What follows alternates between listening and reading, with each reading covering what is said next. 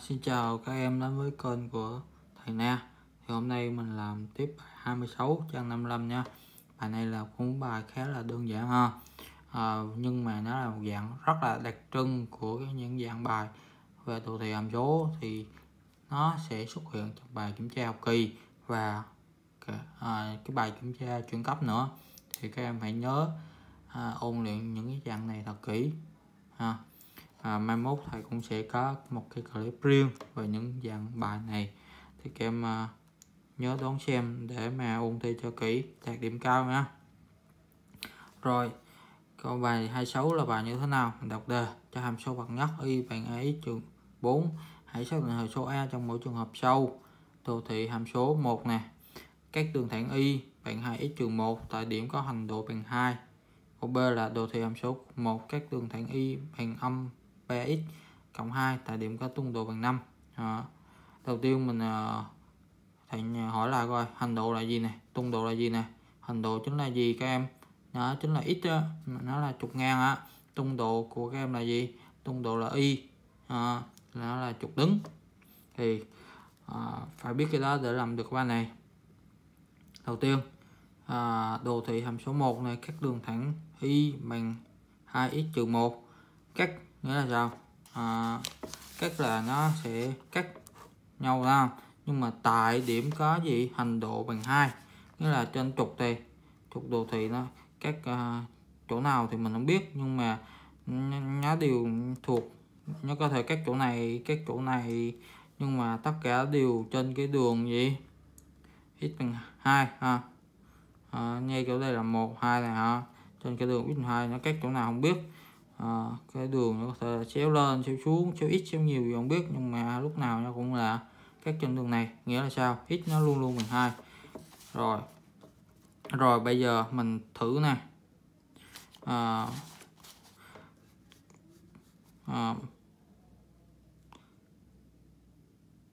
Phương trình hành độ giao điểm, phương trình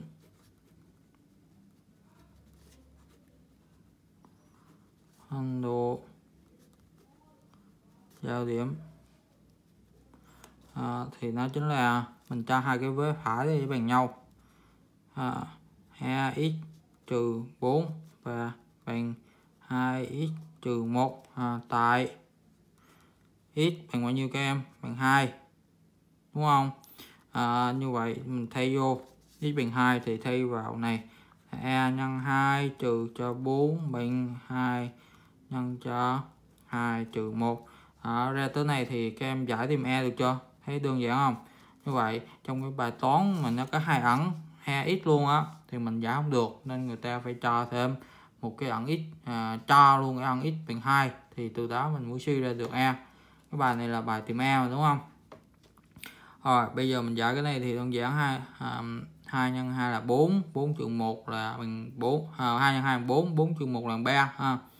Rồi vậy là mình được 2 nhân 2 trừ 4 bằng 3, tương đương là chuyển 3 vào đây, quên chuyển âm 4 vào đây là bằng dương 4 dưới 3 nữa là dương 7, đúng không? Bằng dương 7, tương đương e là bằng bao nhiêu các em? Là 7/2. Ok chưa?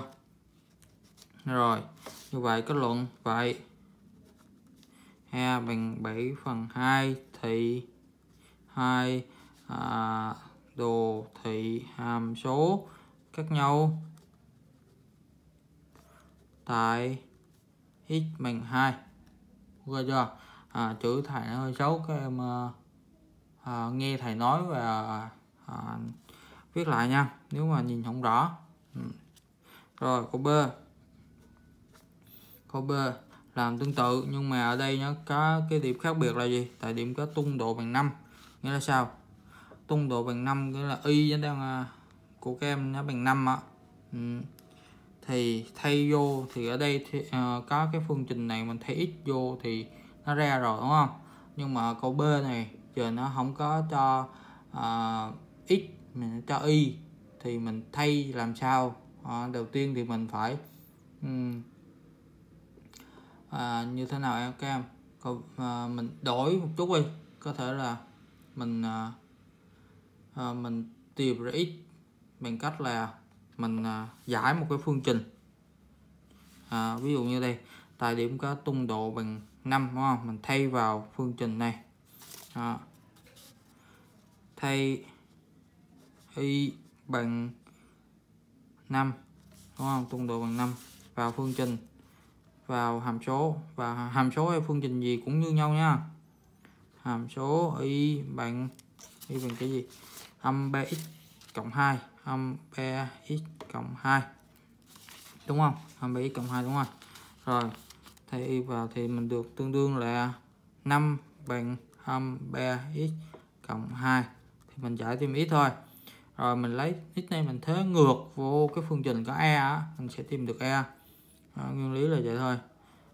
Mình tìm 2 chuyển qua đây là bằng 3, vì 5 chia 2 rút vào bằng 3, âm 3x tương đương x là bằng âm 1 ha.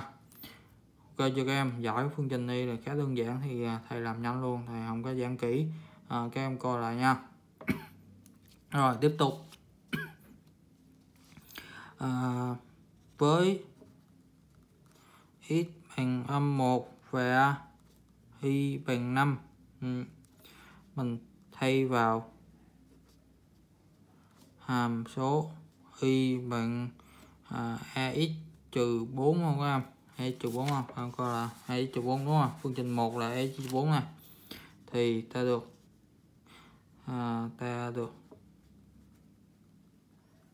được gì các em? Là 5 bằng a nhân cho âm 1 trừ 4 đúng không? Rồi ra đây phương trình một ẩn, giải được chưa? Giải ra thôi. Thì âm 4 chuyển qua đây là 4 dương 4 với dương 5 là dương 9, bằng a là âm a, thì tương đương với a là bằng âm 9 nha các em. Ok, vậy là mình được giá trị a rồi của câu B. Như vậy phương trình mình kết luận thôi. Vậy a bằng âm 9 thì hai đồ thị hàm số khác nhau tại y bằng 5. Rồi, hôm nay mình giải tới đây thôi nha. Hôm nay là mình giải hết bài 26 rồi. Thì hôm sau mình sẽ giải bài tập của bài 5. Thì hẹn các em ở clip sau. Mong các em ủng hộ, hãy đăng ký kênh hoặc là chia sẻ cho bạn bè cùng xem nhé. Rồi, sau đây là 20 giây mà kết thúc.